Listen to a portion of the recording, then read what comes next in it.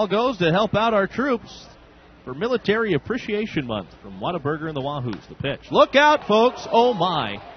That was a rocket foul back onto the concourse. And hopefully everybody's okay, but it looks like they are. Well, that was a screamer back onto the concourse. And now all the umpires are going to get together here. And, boy, I did not see what they are discussing here. But I can only imagine this may be catcher's interference. But we'll see. Delino, I don't think, knows what's going on. He's up the third baseline, and the umpires are going to walk right past him and go to the Lookouts manager, Razor Shines. And Razor Shines is not happy with, it looks like, the plate umpire, Ryan Adeton.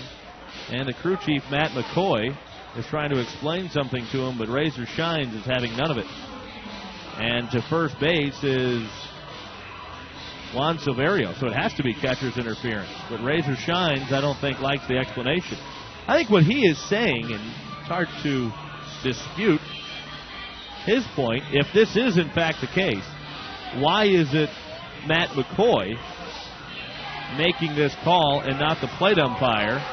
And now Razor Shines really giving it to Ryan Adeton, and Matt McCoy not okay with that. And now Razor Shines has just been kicked out by both umpires.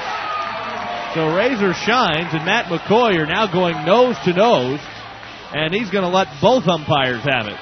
He is really furious out there right now.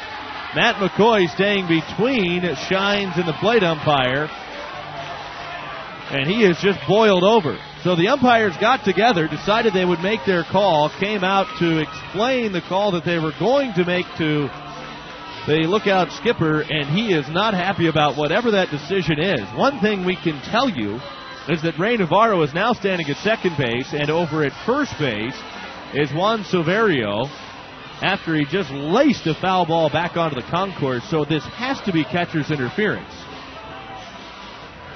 But Razor Shines certainly doesn't like the way that was handled.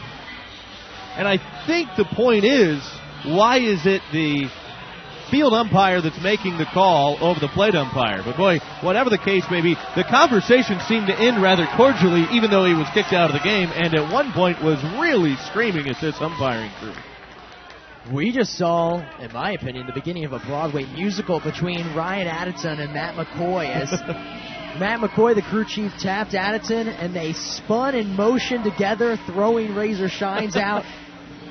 It was pretty incredible to see, to be honest with you. Yeah, I don't think you could synchronize that well if you tried.